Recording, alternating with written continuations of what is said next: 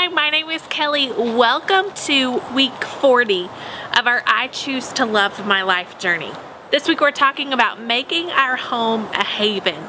And this is a topic pretty near and dear to my heart because it's one of the things that's really important in my family. I want my home to be a haven, and so we've intentionally decided to have it clutter-free.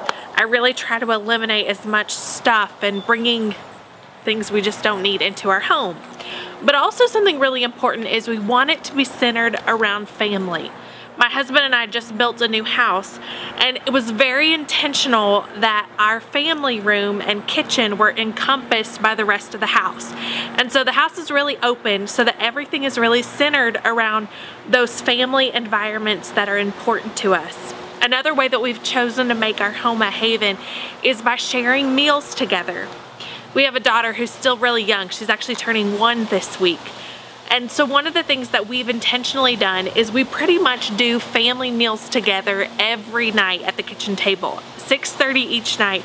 We know that's our time together. And we're really intentional about creating conversation. We have these conversation starters that we leave on our table.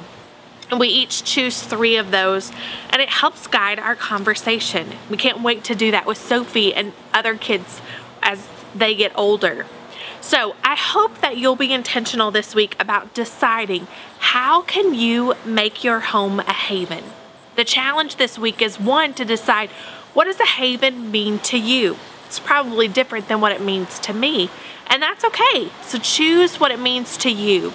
And then how can you intentionally take the steps toward creating that haven for you and your family? Be sure to leave a comment below and tell me, what kind of home do you want to create? What's your haven look like? Hope you have a great week.